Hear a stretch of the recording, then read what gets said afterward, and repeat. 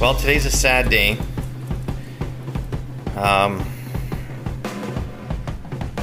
We've decided to throw out the Brita container because it's defective. Well, it looks fine, like there aren't any scratches or anything on it, besides the barcode reader that sends you to a YouTube video on how to use it, and an awesome IQ test meter on the other side. And unfortunately, not working, because every single freaking time I go to take it out of the fridge, the water's gone. It's just gone.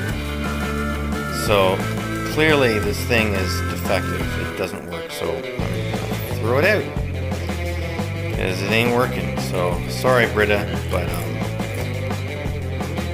yeah, it is not lazy Scheisse proof. So clearly, I wonder where we would get a lazy Scheisse proof Brita filter. What's the smell? I smell